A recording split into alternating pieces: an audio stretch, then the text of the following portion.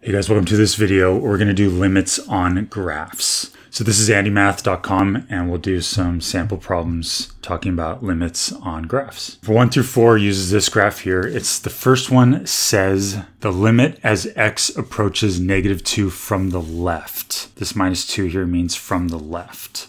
So the limit as x approaches -2 from the left. So here's -2. We're going to approach it from the left. So as we approach it from the left, what does the y value become? So as we approach x equals -2 from the left, what is the y value we're approaching? And we can see that that answer is 2. We're approaching 2 as we go from the left. And we can check it, and that's the right answer. So the next one, number 2, says, what is the limit as we approach -2 from the right? So -2 from the right is going to be going this direction for x, which means that we ride along this line here. And what is the y value that we're approaching when we approach x equals -2 from the right? And that y value is also 2. So the answer to this one is also 2. So for number 3, it says, what is the limit as x approaches -2, but there's no plus or minus up here. It's just -2. Well, that means the limit. And this will always exist if these two exist and if they're the same number. So since they're both 2, that means that the limit as x approaches -2 is just 2. It's the same thing as those two. Now, if one of these had been 3, for example, the second one had been 3, then that would not be 2. It would be does not exist.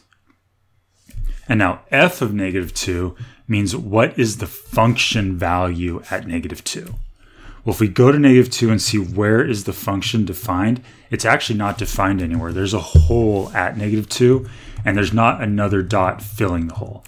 If there had been another dot here, that would be filling it, but it doesn't. So this is actually undefined for f of -2. So if these make sense, let's try a couple more. So it's the same picture, but it's 4 new questions. So this one is saying, what is the limit as x approaches 1 from the left? So it's not -1. This minus up here means from the left. So we're going to approach x equals 1 from the left. So we're going to ride along this right here, this line. And what is the y value we're approaching as we come from the left? Well, we can see that that's 3. So the answer to this one is 3. Now the next one, number 6, says, what is the limit as x approaches 1 from the right? This plus symbol right here means from the right. So we're approaching from the right. So as we approach from the right, you can see it rides on this line. And we're approaching y equals 0 for this one. So the limit from the right is 0. And we can check that. And it's 0. Now it says, what is the limit as x approaches 1 of f of x? Anytime you see this, we need to check our left limits and our right limits. In this case, they don't equal each other. So this limit does not exist. And we can see that from the left and from the right, they're different numbers, so the limit does not exist. Now the last thing is f of 1. What is the function value at 1? So we find, well, it's a hole here, it's a hole here, but there's a nice filled in point here. So f of 1 is 2. That's the function value at x equals 1. And there it is. So if those make sense, let's do 4 more. Same graph again, but now we're going to be approaching 2. We have the left limit for number 9, the right limit for number 10. We have the limit for number 11, and then the function value at 2 for number 12. So what is the limit as x approaches 2 from the left? So here's 2, and we're going to approach it from the left. So we are approaching at y equals 3. So the answer to this is 3. Now the number 10 says, what is the limit as x approaches 2 from the right? So now we're approaching from the right. So we're going to be riding on this line. And we can see that it also approaches 3. So that answers 3. Now it says, what is the limit as x approaches 2? Well, anytime you see that, we want to compare the left and the right limits. They both exist and they're both equal to 3. So this one is 3. The limit from both the left and right are 3, so the limit itself is 3. And now f of 2 is saying, what is the function value at 2? Well, we look here and we see that there's no holes, so it's just going to be whatever the line is at 2. So it's true, there's no big dark dot, but we don't need a big dark dot. Each of these points is defined. and it happens to be occurring at 3. So this is 3. So one thing that might trip people up on these is they might say, oh wait, but there's no dot here. So how do I know that's the function value? Well, each of these points has a function value. This is defined right here. They just don't have room to fit all of the dots because there's so many. So it's just a straight line. And you just find out where does that line intersect your x equals 2. So if that makes sense, let's try 4 more. Same graph again, but now we're approaching 4 from the left, from the right, the limit itself, and then the function value at 4. So number 13 says, find the limit as x approaches 4 from the left. So here's 4, so we're going to approach from the left, which means we're going down this ramp right here. And we want to know what is the y value as x approaches 4. And we can see it's approaching 1. So the limit from the left is 1. Now for number 14, it says, what is the limit as we approach 4 from the right of f of x? So now we're going to the same 4, but we're approaching from the right, and that's going to be up here. And we can see as we approach from the right, we're approaching y equals 2. So this is going to be 2 for this one.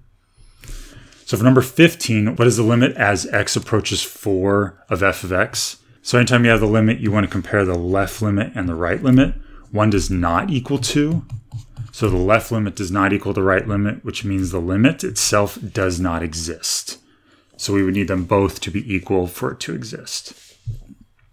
And the last question here, 16, f of 4 wants to know what is the function value at x equals 4? Well, it's not here because there's a hole right there, and it is here. And this one has a nice big dot for us because it's showing that the top one's defined, not the bottom one. And that large dot occurs at 2. So f of 4 is 2. So I hope these make sense, and we can do 4 more. And these are the last ones on this page. So we have the same graph again, but now we're going to be approaching 6 from the left, from the right. The limit as we approach 6, and then the function value at 6. So for number 17 says the limit as we approach x from the left of f of x. So here's x. We're approaching from the left, so we're going to be writing up here. And we can see that it's approaching y equals 2. So the answer is 2. Then the right limits, this says the limit as x approaches 6 from the right. The plus up there means from the right. And we're going to go from the right. And that's also approaching 2. Number 19 says the limit as x approaches 6. So we need to look at the left limit and the right limit. They're both equal to 2. So the limit itself is equal to 2. So that's done. And the last question is, what is f of 6? What's the function value at 6? So we're at 6. We want to see where is it defined. Oh, well, there's a filled in dot. Here's an open dot. So this is a hole. So it's not defined there, but it is defined here. That's kind of plugged the hole, but in a different spot. And the answer is 1. F of 6 equals 1. And that's it. So if these make sense, that was 20 problems going over limits on graphs. This is at andymath.com if you want to practice it on your own. Its page is called Limits on Graphs, limits-on-graphs-calculus. You can also go to andymath.com. Here's the homepage of andymath.com. Find calculus, and it's the top one here on calculus. And as you can see, there's lots of other topics for calculus that you may want to look at with practice problems and videos. Please like this video and subscribe to my channel. I'll talk to you later. Bye. Andy Math.